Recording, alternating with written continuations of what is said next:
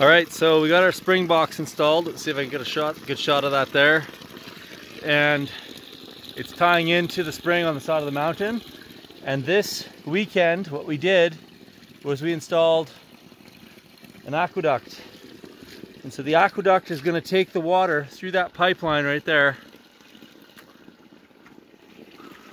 And it runs 1,200 feet along the side of the valley, bringing the water to our ram pump on the other side.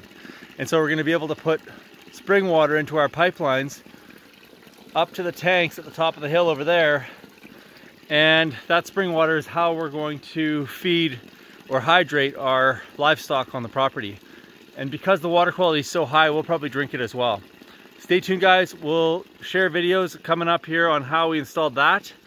And we'll talk more about how we installed this aqueduct here, which is really important to the success of this project.